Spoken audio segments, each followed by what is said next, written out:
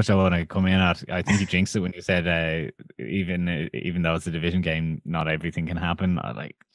That was my one thing looking at this going into the slate of games was like I probably harp on about division games too much, but for this one I was like, yeah, things are riding high for Indianapolis and they're really not for Houston. I was like, oh, that's the recipe that I normally look for an upset. I also have to pull you up on the wide receivers because this actually rewinds to maybe 2 weeks ago now since Will Fuller. Because Mhm. yeah, you'd made a point like that, throwaway. Who are the wide receivers?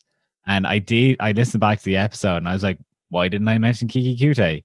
I just pulled up his stats on Pro Football Reference. He actually has none. It seems he's been in the league since 2018, and he averages what or in total now through 2018, 2019, up as far as this year, 2020, he actually only has 744 yards. So that's 250 a year. So maybe I had no right to know who he was, but I certainly did know who the number three behind the DeAndre Hopkins and Will Fuller has been for the last few years. So they're not complete nobodies. They're just somebodies to people. I don't know why now I knew Kiki's name this whole time. Maybe he must have burned me in 1 week. Maybe put up all those yards in 1 week on fantasy one time and it hurt me or something. But yeah, there you go. That's my 2 cents on him. They're not nobodies. They're somebody to somebody. I love that. I remember Kiki QT from college. That's the only reason I remembered his name. But yeah, you just can't trust these pass catchers, even though Darren Fells is there and he should be catching more balls. But yeah, I'm taking the Colts. So is David and so is Mark. So yeah, there you go. Clean sweep right there on the Texans. Get out of here with your no-name wide receivers. It All right. almost makes too much sense to go to the Chicago Bears after you teed it up so Oh, much. But no, I don't want to go to that game because I oh, don't want to lose or I don't want to leave Kansas City and New Orleans to be the last game okay, okay. just because it seems that we always end with Tampa Bay, Kansas City, or the Ravens.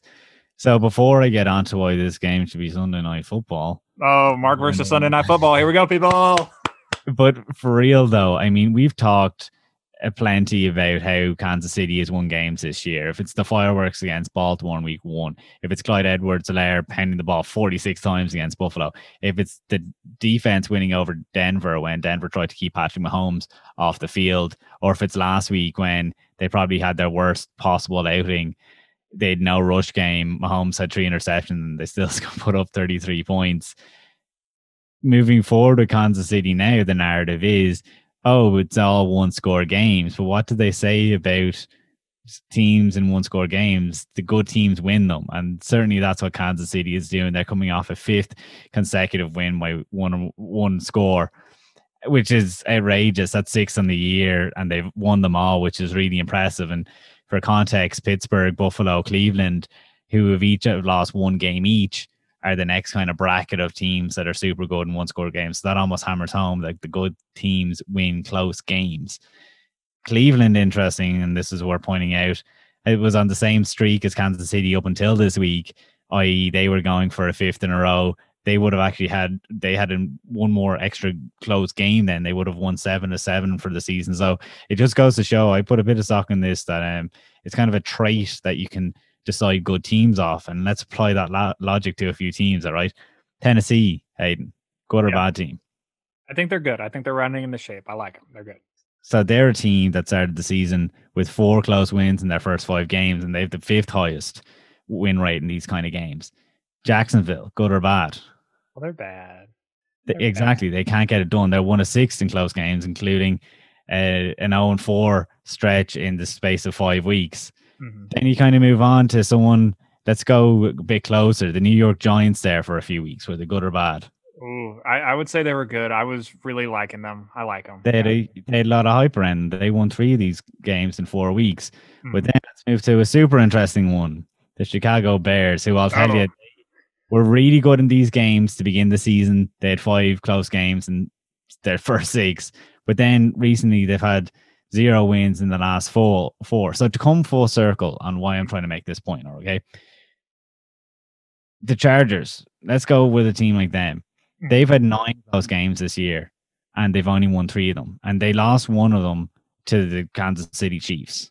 Mm-hmm. And it's this whole concept of what happened that day was Kansas City knew how to win. Their offensive coordinator wasn't going to call to punt the ball instead of going for it on the fourth down. The kicker knows how to score at the end of a game. Kansas City just knows how to win right now. Mm-hmm. If you bring it back to last year, and this is why I got started about this stat, Seattle had 9 wins in 11 close games. And they were one of these, like it shows your clutchness that the likes of a Russell Wilson has, Aaron Rodgers has it, Matt Stafford has it for a while. The knowing how to win is huge. That, when it comes to a fourth quarter and you're in a close game, Patrick Mahomes, all of them just know how to win at this point. So this is me trying to explain why I have a good feel for the likes of Kansas City going into a game against New Orleans, who we've been praising all year. I know they had a bit of an off game against Philadelphia. We won't panic about it too much, even though it's probably going to cost them home field through the playoffs.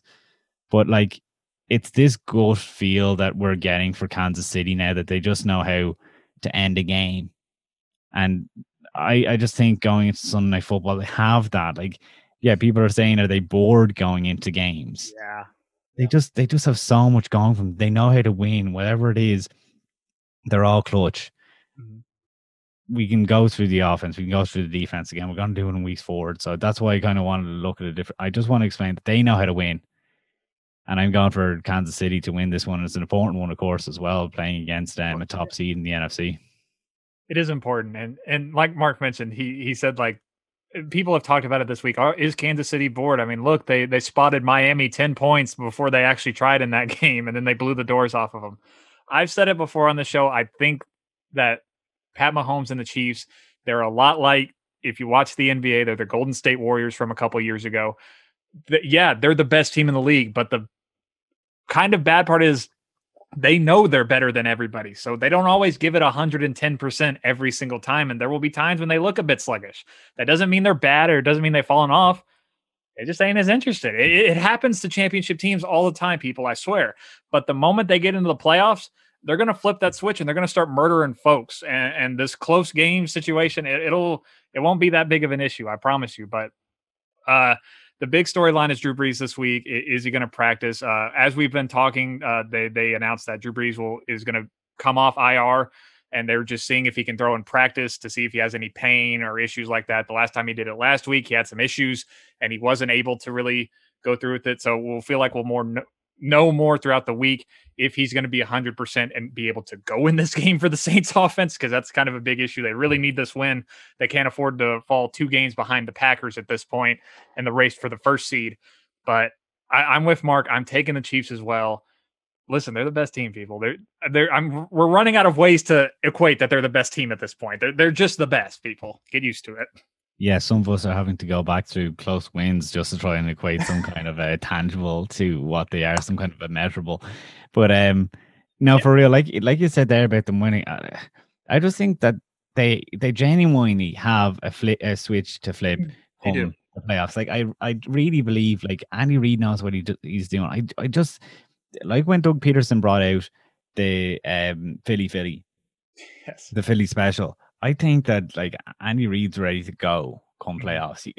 He was probably expecting teams to know a bit more about them and how they wanted to operate, and he probably just tweaked things a bit.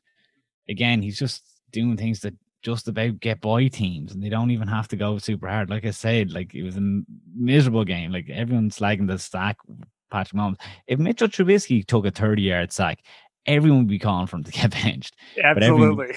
Everyone has faith in Patrick Mahomes and all of them. So, yeah, look, I really look forward to seeing them in the playoffs and seeing what they're going to give us, because if they're able to give us 33 points on a miserable performance, yeah, it's just something to look forward to. As we move away from this game, all of us have gone for Kansas City, and that's kind of a surprise because, I mean, New Orleans aren't bad themselves, but it just speaks to the dominance of Kansas City right now. And again, super exciting game. It's in the late window of game, so you don't even have to stay up late to watch it.